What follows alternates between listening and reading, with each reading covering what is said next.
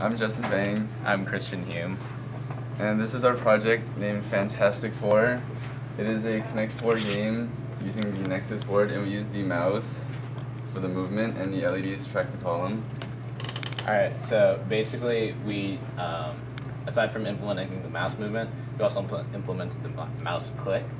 So then like if you just place it and then it just places into the board, and then it's your turn. And then another thing we did is when a column's full, it checks, so then even if you keep clicking, it doesn't overflow or go anywhere else, and it doesn't change the color either. So we didn't really have time to implement the wind detector. We tried, but yeah, couldn't accomplish it. Right on. Nice work, guys.